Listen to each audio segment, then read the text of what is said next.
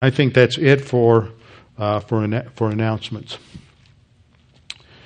Before we get started this evening, let's have a few moments of silent prayer so we can make sure that we are in fellowship and ready to study the Word and focus upon God's grace and God's provision and a greater understanding of His plan and purpose for us, especially as church-age believers. So we'll have a few moments of silent prayer before we begin. Then I will open in prayer. Let's pray.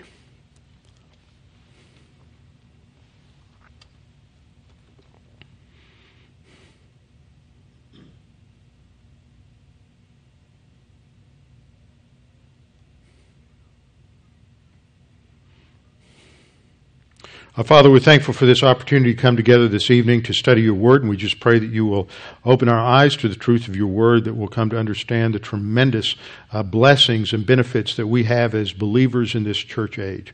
Father, we also pray for folks in this congregation that are going through personal challenges. There are folks who are going through challenges related to their health. There are folks who are going through challenges related to finances. There are folks who are facing difficulties and diseases that are ultimately fatal, and we pray that they might have strength and endurance. They might be faithful witnesses to those who care for them. They might be faithful witnesses to their friends and to their family, and they might have a tremendous testimony to your grace. Now, Father, we pray that as we study this evening that you would help us and strengthen us in our understanding of your word, that we might be more adept, more prepared, and more faithful in the way in which we handle and utilize your word in our day-to-day lives. And we pray this in Christ's name. Amen. Okay, we've been going through our study on God's plan for the ages. And now we are starting in the church age. So I want you to open your Bibles to Acts chapter 1. Acts chapter 1, and we're starting a study on the distinctives of the church age or the dispensation of grace.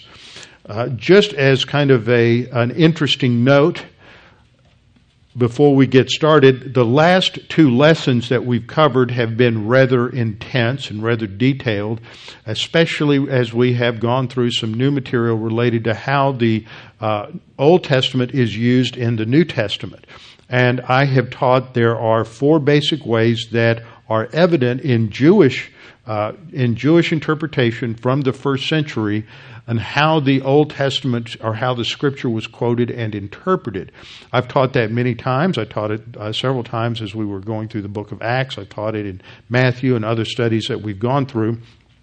But I took on the second example, which is a historical event that is used as a type, and I added a new layer to that this last time, going back and looking at the comparison in the second and third Balaam oracles. And the purpose for that was to show that the Bible really uses this and sets up Israel as a type, the nation as a type of the king, which was a new layer of information and a new layer of study, complexity on that particular, that element of interpretation. Now, I originally learned these four areas of interpretation from Arnold Fruchtenbaum back in the 70s. Charlie Clough would have Arnold Fruchtenbaum come and talk to his church up at Lubbock Bible Church. And that's where I first learned about Arnold Fruchtenbaum. That was the first time I learned that. And as I studied that, I saw this was a tremendous way to come to an understanding of these particular passages. Well, as you all know, Arnold is a tremendous scholar, especially in helping all of us understand the Jewish and the Hebrew background to understanding the New Testament. One of Arnold's proteges is Michael Rydelnik, who I mentioned earlier. Michael Rydelnik went to Dallas Seminary, started in the 79, finished, I think, in 83, worked for Ariel Ministries for Arnold for a number of years before he went on to his teaching career at Moody Bible Institute, his current position as the chairman of the Jewish Studies Department. A few years ago, Michael wrote a book, I think it was 3 years ago, it came out, called And the title is the Hebrew Bible Messianic? Dealing with this whole problem that has infiltrated a lot of evangelical scholarship, that basically there's no messianic prophecy in the Old Testament. Michael's done a tremendous job working with that, and in one of his chapters, he deals with those 4 ways in which the Old Testament passages are quoted by the New Testament, and he did a much better job of that, developing that, and presenting it in a much more scholarly, academic way than Arnold had. I mean, he which is needed to give that documentation support for all the different things that you're alleging as you argue for that position. And Arnold had been given a copy of the book and wrote an endorsement for the book when it first came out, but he just sort of skimmed through the book.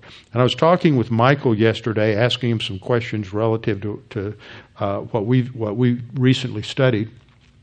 And Michael told me that he got a letter from Arnold about a year ago. And Arnold, some of you know Arnold and you've heard him speak, and Arnold's not one to be real effusive with his compliments. And he wrote an effusive, complimentary letter of praise to Rydelnik about how wonderful the book was, because Arnold finally got around to reading the whole book. And what's interesting for us is Arnold told Michael, he said, I never put together and understood the significance of those 2 Balaam oracles. That's what everybody here sort of tripped over. He said, from now on, I'm teaching it. He said, that was the best explanation of that principle that I've ever heard, and it will forever change the way in which I teach this particular topic. So I just thought you would like to know that additional information. All of us, many of us, Mike Rydelnik, Arnold, Tommy Ice, Randy Price, have known each other for many, many years, and along with a number of others. And no one man can maximize or become an expert in every area. And it's really been exciting over the years to see how we have all sort of fed off of each other and stimulated each other and helped each other in different areas, working through our understanding of the Scripture. And that's the body of Christ at a pastoral level, working together. And so that's been fun. That just gives you a little insight into that.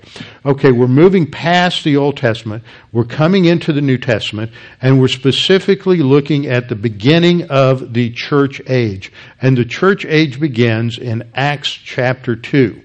And so I just want to run through in a categorical outline manner the basic characteristics of the church age. So first of all, the scripture that covers the church age in the New Testament begins in Acts chapter 2 verse 1 and extends through Revelation chapter 3. Remember, Revelation chapter 2 and chapter 3 contain the 7 letters to the 7 churches.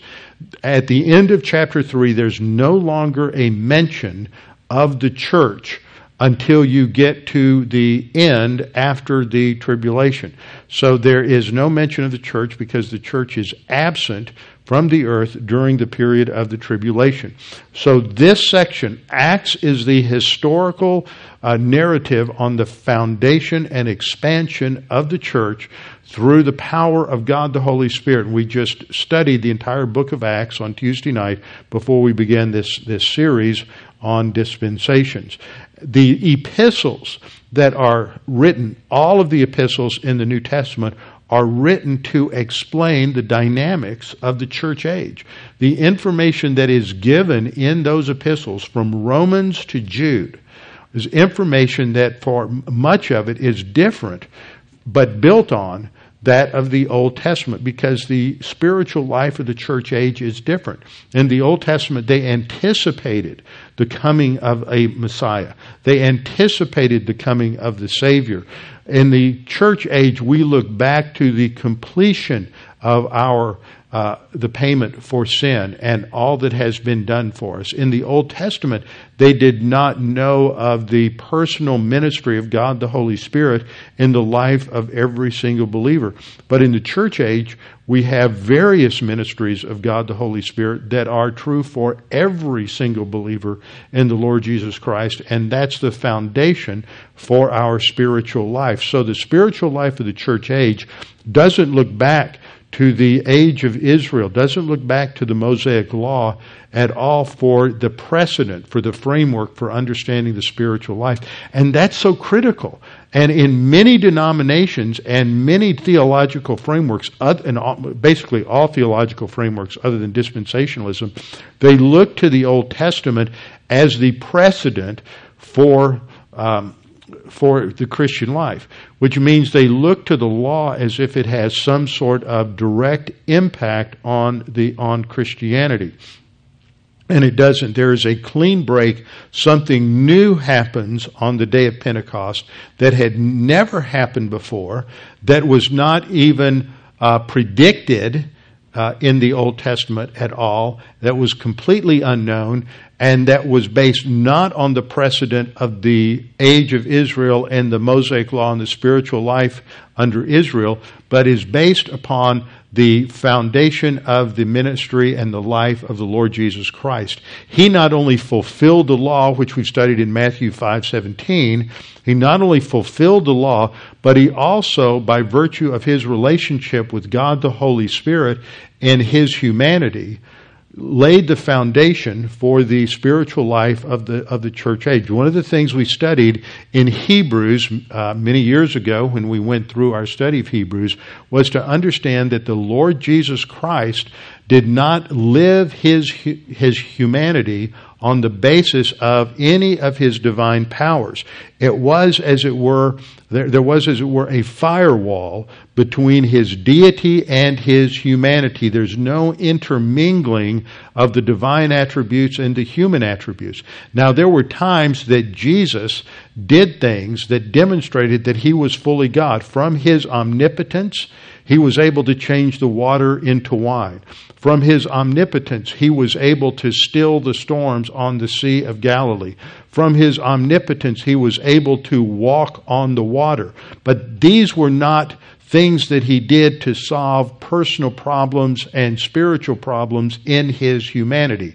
They were things that he was doing to demonstrate that he was who he claimed to be, that he was also the eternal God made flesh, incarnate, who had come to the earth to fulfill the promises related to the Messiah. But in his spiritual life, as a human being, he faced the challenges that we all face, temptations. For example, at the beginning of his ministry, when he demonstrates his qualifications for his ministry, he was led by the Holy Spirit into the wilderness where he is tempted or tested by Satan 3 times. And it's that testing or temptation, when he passes it, that shows his qualifications to be the Messiah. But he doesn't pass those temptations by relying upon his divine attributes. He relies upon them as a human being by utilizing the same resources that you and I have, the Word of God and the Spirit of God. So we can't ever fall into the trap of thinking, well, Jesus could handle it because he was God.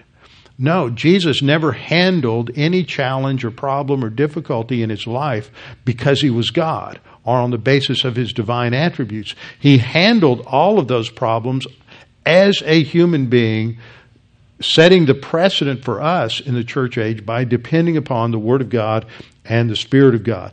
So the epistles outline this distinct spiritual life that is based upon the indwelling and the filling and of the Holy Spirit, walking by the Spirit and not by the flesh. So the epistles are specifically written to inform us as church age believers on how we are to live the Christian life, and to tell us what God has provided for us so that we can access these incredible spiritual resources that God has given us. In this dispensation, as in each dispensation, there is a key person. Now, the church is treated as a corporate entity, and the church as a whole is called the body of Christ. It is the body of Christ that is the steward for the church age. But Paul, as it were, is the key person, as the key apostle to the Gentiles. He is the one that articulates mostly what is called, and we'll see this and understand this in a minute, the mystery doctrine of the church age. That is, the information that was revealed related to church age believers that was completely unknown in the Old Testament. So the Apostle Paul refers in these scriptures, as we'll see, to the dispensation of grace, the administration of God's grace in this unique way in the church age, as having been uniquely and distinctly given to him. The church age is called the church age because the dominant entity is the church, the body of Christ. But it is also sometimes called the dispensation of grace. And this comes from John 1:17, which says that the law was given through Moses, but grace and truth through the Lord Jesus Christ. Now that verse doesn't mean that there was no grace or no truth in the Old Testament. Grace and truth are linked together by that conjunction and. Was there truth in the Old Testament? Sure, there was truth in the Old Testament. Everything that God revealed in the Old Testament was absolute truth. So Jesus Christ came along as the ultimate expression of truth, but he's not the first to bring truth. And so you can apply that same line of reasoning to grace. Jesus Christ is not the first to bring grace into God's relationship with the human race. Salvation in the Old Testament wasn't based on law. There were some early dispensationalists who misstated that. But the law was never a basis for salvation in the Old Testament. Salvation in the Old Testament was based on faith alone, in Christ alone. They didn't understand the specifics of Jesus of Nazareth, but they understood Christ. The Greek word is Christos, meaning the anointed one. The Hebrew word is Mashiach. They understood the promise of the Mashiach, who would be the anointed one who would bring deliverance to God's people from sin. And so they're looking forward to a Redeemer, the seed of the woman, Genesis 3:15, who would fulfill those promises and bring redemption from sin to the human race. So grace was known in the Old Testament. Truth was known in the Old Testament. But there's a ultimate expression of grace and truth in the incarnation of the Lord Jesus Christ in the first advent. So because of this age is known for grace because in a distinct way, grace is being showcased in the church age because of God's extension of his favor to all of the world, to all the nations, in a way that was never known. Not that God wasn't saving Gentiles in the Old Testament, but in a way that was never known in the Old Testament because God was primarily working through Israel. Now, there were many Gentiles that were saved. We know of Jonah going to Nineveh. Nineveh is on the outskirts, the remains of Nineveh on the outskirts of the modern Iraqi city of Mosul. And if you've been following the news, you know that there are ancient Jewish communities that have lived in Mosul going back to 500 years to 600 years before Christ. That there are Christian communities that trace their heritage back to almost the first century in this area of the world. And yet these horrible, barbaric Muslims that are marching across Iraq right now and destroying everything of cultural value have taken and stolen the homes and the businesses from all the Christians and the Jews who live in these areas, and they are expelling them from the country. They're giving them just a few days to leave, and they can't take anything with them. They're truly losing everything they've ever had. They'll never recover it. They are reduced to zero possessions and being expelled by the peace-loving Muslims. You know, the fact that they're a religion of peace doesn't mean that it's a religion of peace. If you know anything about Islam, you know that the peace is only for those who are in the house of peace, the house of Islam.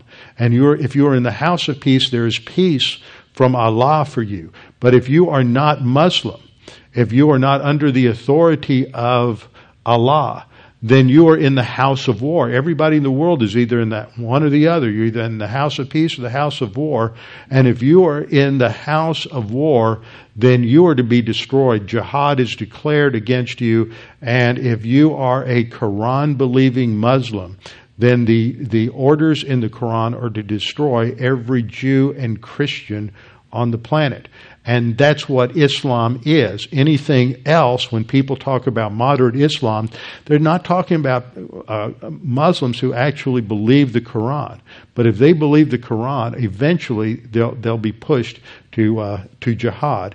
But that's what's happening now. So you had in Assyria, in the ancient world, in Nineveh, you had the whole city repented when Jonah came. They responded to his message, and all those Gentiles turned to the Jewish God and the Jewish Savior in their expectation of eternal life. You had people like Naaman the Syrian, who also was a Gentile who came to salvation. And there were many, many others in the Old Testament. So there was grace that was extended to the Gentiles, but not in the way it is in the New Testament. The New Testament church, the church has primarily a Gentile makeup, even though initially in the first 100 years it was primarily Jewish. Every dispensation has a specific responsibility, or in some cases one or two responsibilities that are to be carried out and fulfilled by the steward. Remember, I pointed out at the beginning that the Greek word that from which we get our English word dispensation, the Greek word is oikonomia, meaning a economy or administration, or you also have the word, a variant of the word referring to a steward or the person who is responsible for the administration. Each dispensation has a responsible party or corporate entity. In the age of Israel and under the law, the responsible entity was Israel. In the church age, the responsibility is to the church. This is a distinction that we have between Israel and the church, which is one of the primary distinctives of dispensationalism. So there are responsibilities given to the church and to church age believers. And in summary, this is that we are to utilize the power of God the Holy Spirit in our individual spiritual life and to be witnesses to Christ throughout the world. Acts 1:8. You could also say Matthew 28:19 and 20, the Great Commission. And there is a responsibility we have to the new covenant to proclaim the benefits of that new covenant, even though it's not in effect today, won't come into effect until the millennial kingdom. That's what we're working toward. That is our end game. We know the old saying, you have to begin with the end in mind. The end for us as church age believers is the judgment seat of Christ. There we will be given rewards and responsibilities that will determine our role in the millennial kingdom. And so some will have no rewards, some will have a few rewards, and some will have many rewards, depending on our faithfulness and our spiritual growth. But the responsibility of the church age is to grow to spiritual maturity, to be a witness for Christ, to be an ambassador for Christ. That's the 2 Corinthians chapter 5 emphasizes that. And we are, as such, ministers of the new covenant, which is what comes into effect in the millennial kingdom when we, as the bride of Christ, will be ruling and reigning with Him in the millennial kingdom. So these are the first four aspects of the church age. The scripture that covers the church age, Acts 2:1 through Revelation 3. The key person who reveals this doctrine is Paul, but Peter, James do as well. Luke, Matthew, Mark, all reveal significant things related to the church age. The name, as the dispensation of grace, comes from John 1:17, and our responsibility to grow in the grace and the knowledge of the Lord Jesus Christ by means of God the Holy Spirit, and to be a witness throughout the ends of the earth. Now, the basic test is always, in each dispensation, the test is related to the responsibility that God gives us. The basic test for us is, will we walk by the Spirit? In each dispensation, the test is really in relation to obedience to God as it is articulated within the covenant in the Old Testament. Since there's not a specific covenant for the church age, what we have is the commands and the mandates of Jesus Christ. So the issue is, will man walk in the Spirit and be a witness for Jesus Christ? This is seen in Acts chapter 1, verse 8. And we'll look at Acts 1, Acts through these passages in just a little bit. The failure is that many Christians will become apostate by the end of the age and will fall into false doctrine, embrace false teachers, and like every other dispensation, the steward fails to utilize the resources that God gives them. So the church age ends. The church will never dominate. You have the view of postmillennialism that says that the church grows and grows and grows, and through God the Holy Spirit will eventually all mankind will become saved, and then we'll bring in a utopic period of the kingdom, and after that Jesus comes back. That's called postmillennialism, because Jesus comes back after the millennium in their view. And because they are so optimistic that everything will eventually get better and better, it may get worse before it gets better, they refer to themselves as optimillennialists. They're optimists. They're optimillennialists. And then they sneer at premillennialists and they call us pessimillennialists, because we're looking forward to doom and gloom, so we're a bunch of pessimists. And historically, the opposite is really true. It is premillennialists who have had great hope in the future, because we know that even though between now and then there may be dark days, Jesus is coming back to establish his kingdom, and this has stimulated the church to great evangelistic activity. In fact, in the 19th century and 20th century, it's primarily through premillennial pastors and missionaries and evangelists that there has been a great explosion of the gospel around the world. That's not to say that others have not been a part of the expansion of Christianity in the last 2 centuries.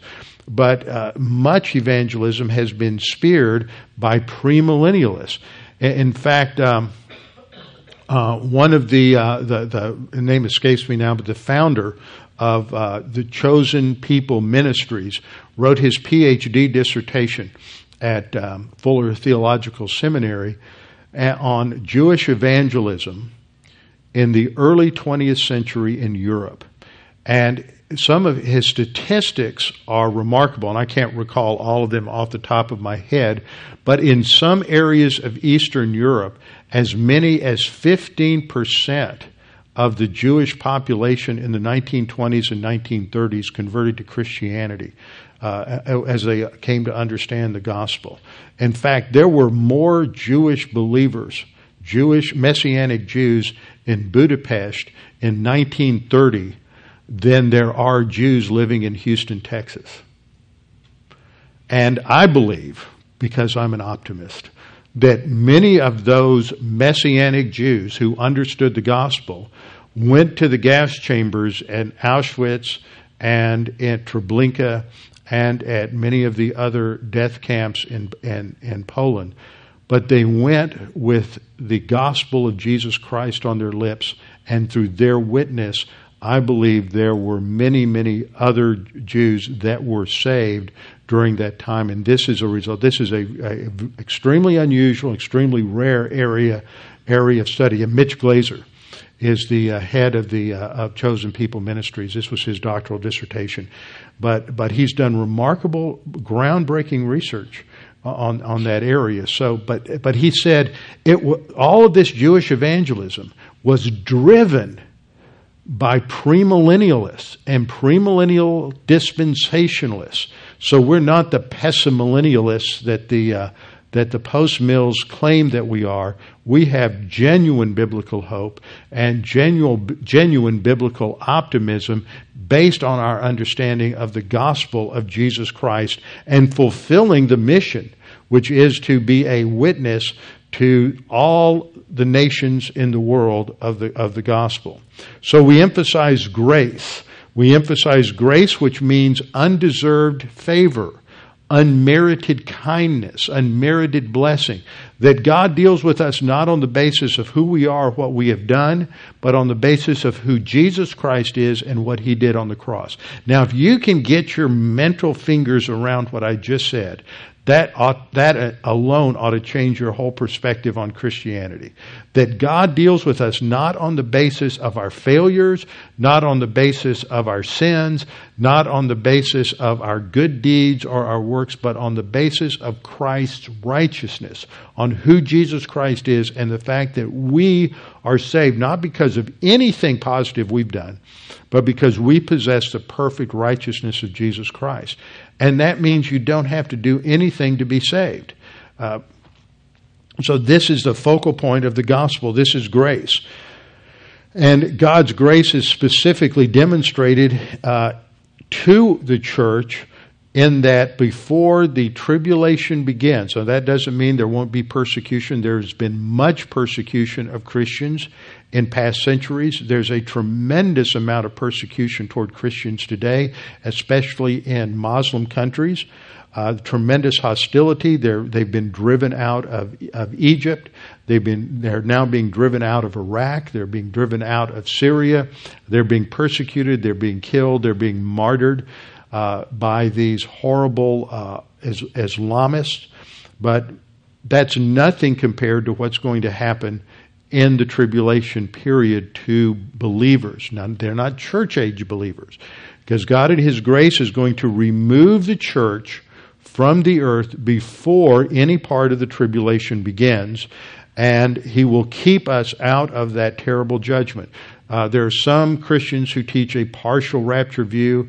In other words, if you've been a good Christian and if you have been a maturing Christian, then you get raptured. But if you're a backslidden Christian or an apostate Christian, then you have to go through the tribulation.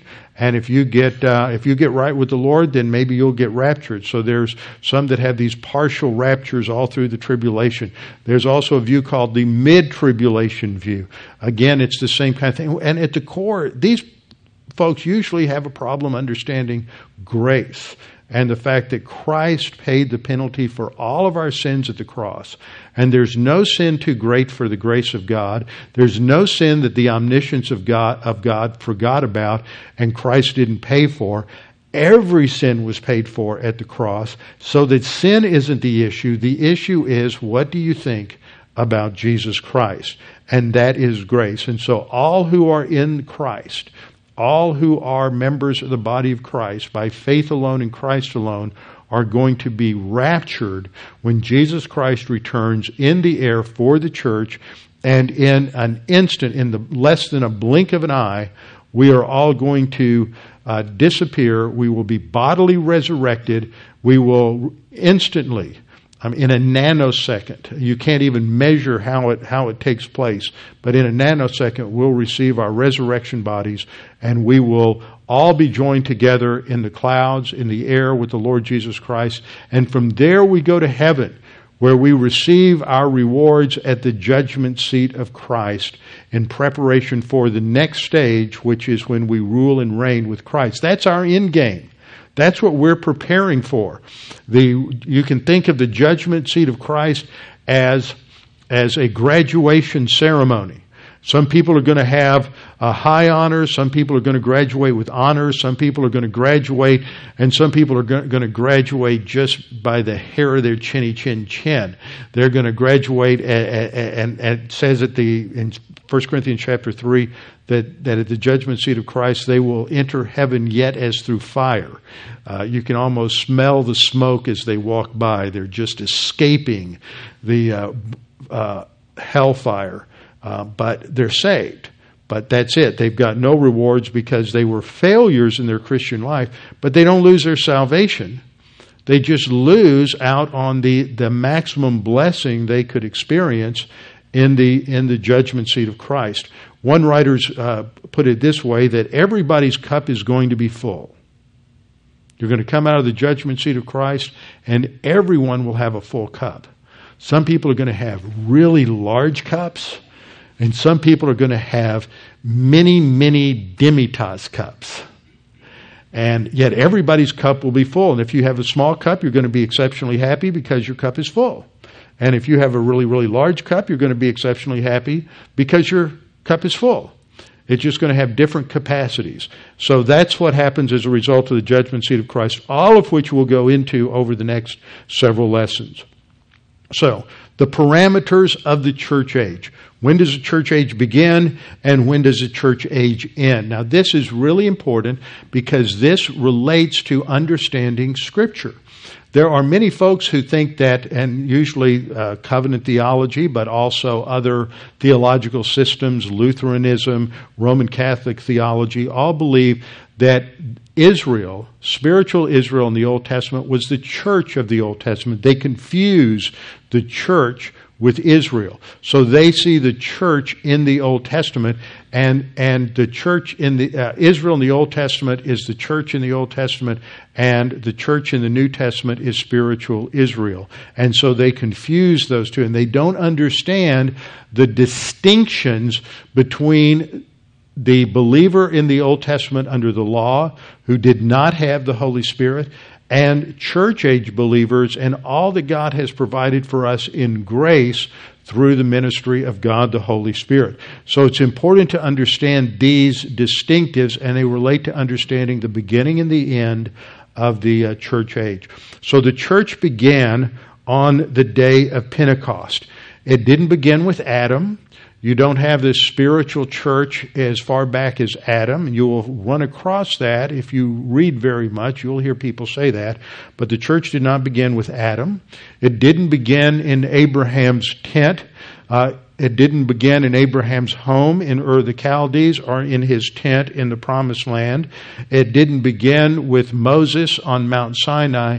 The church began on the day of Pentecost with the arrival of God the Holy Spirit. This is what is seen in Acts chapter 2. Now, I've asked you to turn to Acts chapter 2, but as background for that, I want to read to you from Matthew chapter 3, verse 11. In Matthew 3:11, John the Baptist is talking. John the Baptist is down by the Jordan River where he is preaching a message, repent for the kingdom of heaven is at hand, and he is calling upon those who have repented to indicate this change by water baptism. And then he says to them in verse 11, I indeed baptize you with water unto repentance, but he who is coming after me, which is a reference to the Messiah, he who is coming after me is mightier than I, whose sandals I am not worthy to carry. He will baptize you with the Holy Spirit. Now, when he says he will baptize you, he uses a future tense verb. Future tense verb means that something is going to happen in the future, but it is not happening now. It is something that is a future event. So in Matthew 3:11, John the Baptist says this baptism by the Holy Spirit is future. Okay, then we turn to the first chapter of Acts. This gets into the second point. The baptism of the Holy Spirit is what forms the church, the body of Christ. And this is seen in Acts chapter 1, verse 5. In Acts 1:5, Jesus is speaking.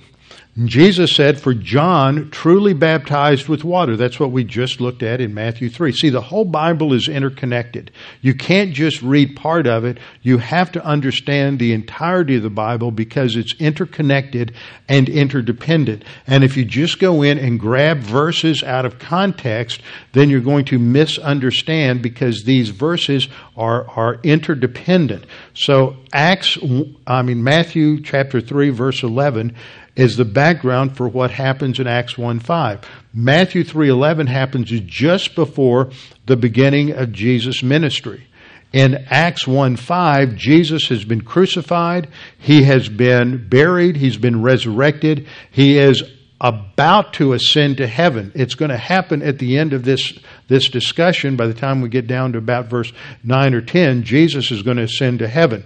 But here he is repeating what happened at the beginning of his ministry.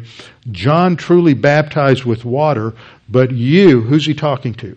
He's talking to the 11 disciples. He says, but you will be baptized with the Holy Spirit not many days from now. So from the time of John the Baptist until Christ's ascension, how many people were baptized with the Holy Spirit? 0. Not one.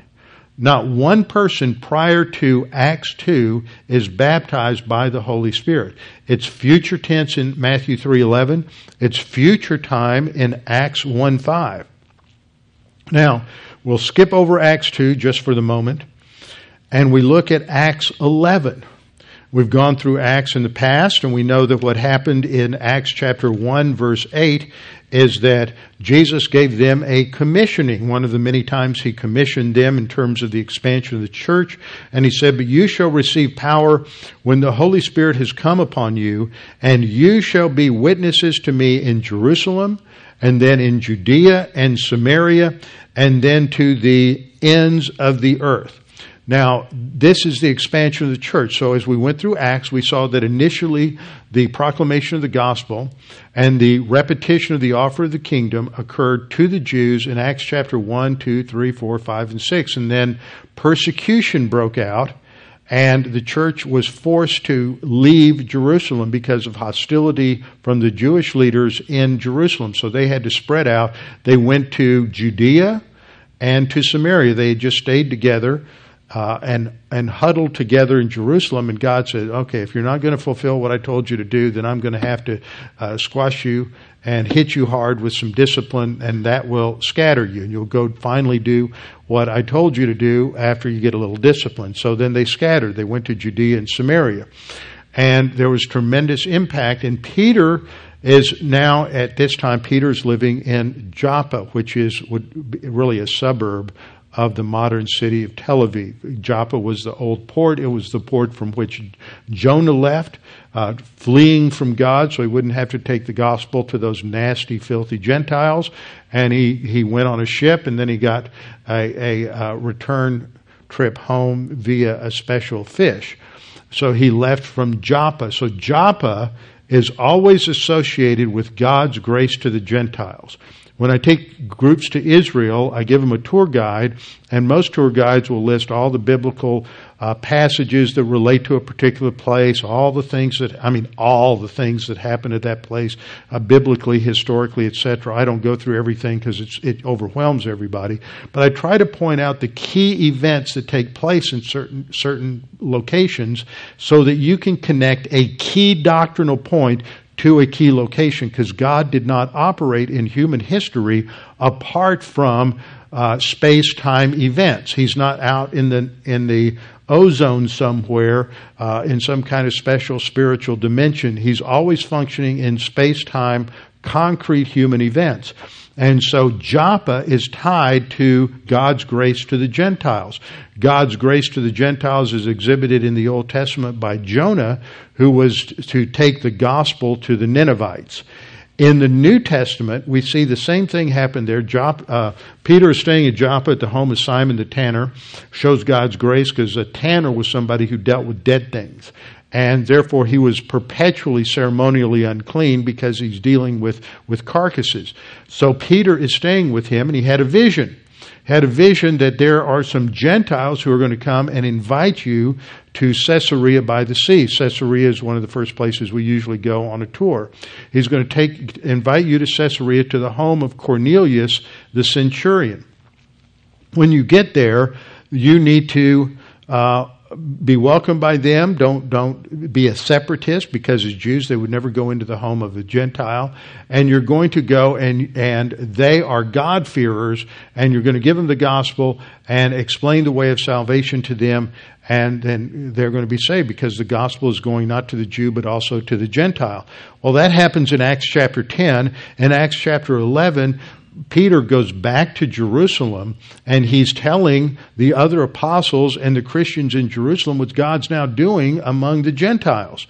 And he describes this in Acts 11:15 through 17. He says, as I began to speak, the Holy Spirit fell upon them as upon us at the beginning. Us at the beginning. When was that? Who's the us? That's us. He's primarily giving this report to the other apostles. So he's talking to them. When did the Holy Spirit fall upon them? Acts chapter 2. When God the Holy Spirit came upon them, that's the beginning. The beginning of what? The beginning of the church. It's not back in the Old Testament with Adam or Abraham or Moses. It happened on the day of Pentecost. And then Peter said, then I remembered the word of the Lord, how he said, John indeed baptized with water, but you shall be baptized with the Holy Spirit. Future tense. That was in Acts 1:5. So he's quoting in Acts 11, he's quoting from what Jesus said in Acts chapter 1. And then he said, if therefore God gave them the same gift, them the Gentiles, the same gift as he gave us when we believed, when did that gift come? When we believed. It really goes back to the church. He's talking about the beginning, because many of them became believers. He's got a large audience here, not just the apostles, but he had others who had believed on the day of Pentecost. Gave them the same gift he gave us when we believed on the Lord Jesus Christ. Who was I that I could withstand God? So he makes it very clear that the giving of the Holy Spirit occurs, and the beginning of this new age is when that occurred on the day of Pentecost. Now, several years later, a decade or more later, the Apostle Paul wrote in his epistle to the Corinthians the statement, for by one Spirit we were all baptized. Now it's past tense. See, Jesus said in Acts 1:5, you will be in the future baptized by the Holy Spirit. That occurred in 33. This is around 50, 51, 52. Jesus says, Paul says, we were all baptized by the Holy Spirit. So sometime between 33 and 52, everybody who's a believer in Christ gets baptized by the Holy Spirit. Acts 11 tells us it was at the beginning, at the day of Pentecost. So it's very clear that the church began on the day of Pentecost in AD 33, and that this occurred when God the Holy Spirit came on the day of Pentecost in Acts chapter 2. So I had you open to Acts 2. Let's just look at that as we sort of wrap things up here in a few minutes. When the day of Pentecost had fully come, verse 1 says, they were all with one accord in one place. Now, when we've studied this in the past, I pointed out that the preposition they, that third person plural preposition, has as its antecedent, the closest previous plural noun, is the 11 apostles at the end of verse 26. Many people make an understandable error by thinking that the 120 that were gathered together to choose or select an apostle to replace Judas were still hanging out at the same place. But this is several days later. They all wouldn't have room to stay in these small upper rooms. So it's just the 11 that come together on the day of Pentecost, just the apostles, because they're the foundation of the church. So they're all together in one place, and there came a sound from heaven, sounded like a tornado, filled the whole house, and then there was a visual effect. There appeared a fire over each one of them, and they were all filled by the Holy Spirit and began to speak with other languages. This would be languages they had not learned, but were legitimate forms of language: Aramaic, Roman, Latin, various Mesopotamian dialects, various other dialects, Parthian, perhaps some languages from the Medes and the Persians, but they all miraculously were able to communicate in these other languages, and they were describing the gospel, which is stated to be the great things of God. There's a automatic reaction to this. People are astounded. They are hearing the gospel presentation from the disciples in all of their different languages, and these different nationalities or ethnic groups are listed between verse 9 and verse 11. Now, there have been linguistic scholars who've looked at this list and have said that this basically represents 11 different languages. Well, there were 11 different apostles. And so each apostle was given an ability to communicate the gospel in a language related to one of these linguistic groups that were present in Jerusalem. But the people who are hearing them are astounded, and they're saying, "What does this mean?" And others are mocking them, saying, "Well, they're drunk." And Peter said, "Look, it's only 9 o'clock in the morning. They haven't had enough time to get drunk yet. The stores aren't open." So Peter then explains it in terms of the Old Testament. Verse 16, he says, "This is what was spoken by the prophet Joel." Now, we just spent 2 lessons talking about how the Old Testament how the New Testament cites the Old Testament.